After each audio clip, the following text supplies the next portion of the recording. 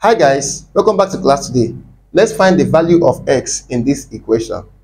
Now to simplify and find the value of x, the first thing we need to do is to find the LCM of 2, 4 and 5, which is 20.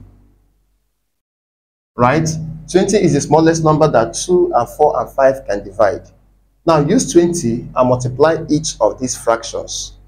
We are going to say 20 times x over 2 equals 20 times 3 over 4 plus 20 times 4x over 5.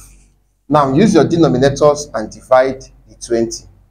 2 divide 20 is 10. 10 times x, we have 10x. 4 divide 20 is 5. 5 times 3, that gives us 15. 5 divide 20 is 4. 4 times 4x, we'll have 16x. Let's collect like terms and simplify. 16x will come over to the left hand side to miss 10x.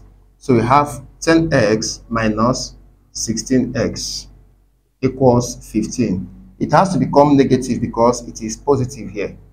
Now subtract here, you have 6x, minus 6x. 10x minus 16x is minus 6x equals 15.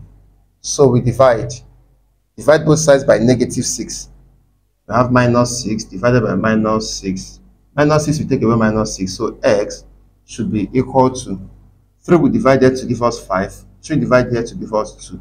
So we have negative 5 over 2 because here is a negative. Thank you so much for watching. Please do it to like this video, share to your friends, and follow for more interesting math tutorials. Bye.